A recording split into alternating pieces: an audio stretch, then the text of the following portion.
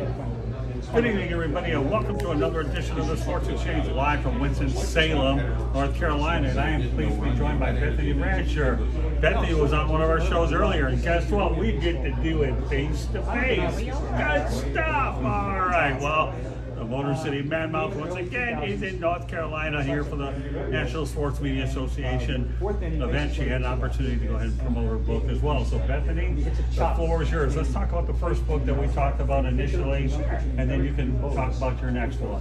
Sure, absolutely. So the book was The Big Rock, which is inside the high stakes hunt for the $1 million marlin. And it's about a big blue marlin tournament off the coast of North Carolina, where this year, I used to say the $1 million marlin, this year the winning fish netted about $3.5 million for one fish. So it's kind of tremendous and a huge event in North Carolina.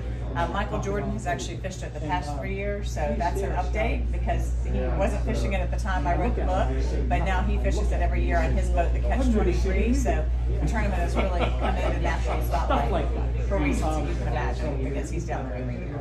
Yeah, I mean, how much has that tournament progressed since the last time that we've gone ahead and talked about it? Just more boats. With more boats comes bigger prize money. Everything has gotten bigger. And it's one thing that never stopped during the pandemic, so I think that really increased interest as well. And obviously, the presence of Michael Jordan. I just don't think you can understate what a difference that's made in people's interest in the tournament and want to be part of it. Now, you came up with another book, is that correct? So let me hear more about it. I did. So I wrote a book about a legendary North Carolina baseball coach named George Whitfield.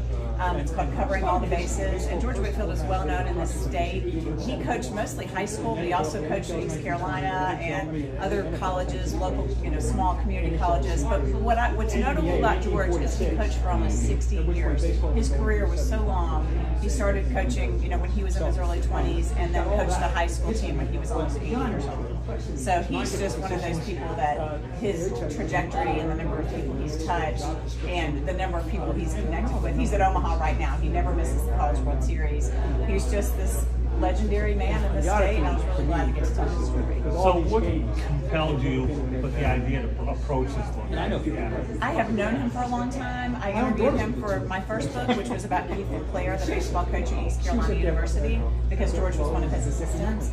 And so I've always known about him. He holds his own Hall of Fame awards every year where he honors people throughout the state who have done great things in sports. And so I felt like it was time he was honored in the same way that he's honored so many other people, and some friends of his agreed and got together with me to make it happen. Really, during the pandemic, it came out in 2021. Now, obviously, this particular event, we've had to deal with COVID-19.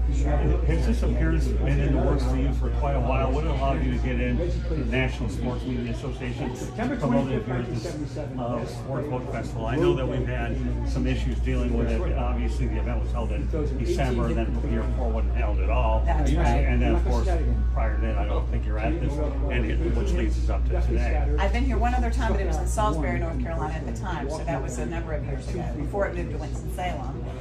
But I've known Dave Bourne a long time, and I live about 3.5 hours away, so Dave asked me to be here, knowing that I have a lot of books, and always kind of have another book in the works, and so it was really nice of him to share the stage with some of these writers, these national writers, for me was quite a treat.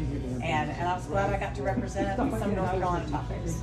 Are you going to be around for the entire weekend? I'm not. Just for a couple days. I've got another event I've got to get to after this. Do you have any other books that you're thinking about working on after this? I'm working on several, a lot of ghostwriting, but the one I'm really excited about is about Lenny Simpson. He was a black tennis star in the 60s and 70s, and he learned to play tennis from Althea Gibson, and his mentor was Arthur Ashe, and he literally was touched by every major figure in the black tennis world over the course of his career. So his story is phenomenal, and that'll be coming out in the fall. Very good. Well, just Bethany Bradsher joining us here on this edition of the Sports Center. Here we are at the National Sports Media Association event, and it's an event I really look forward to. Dave Gordon and company does a great job to go ahead and put this on. I believe it's the 62nd year of it.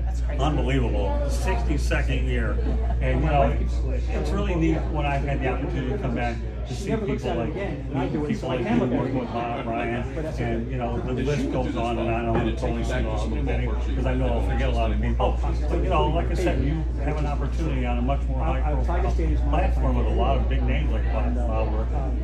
Have you had a chance to get to know some of these people? I have, to talk with some of them and to compare some notes on writing, and I'm in some great company. I'm really inspired by their careers, and hope I can do some of the same type of things myself.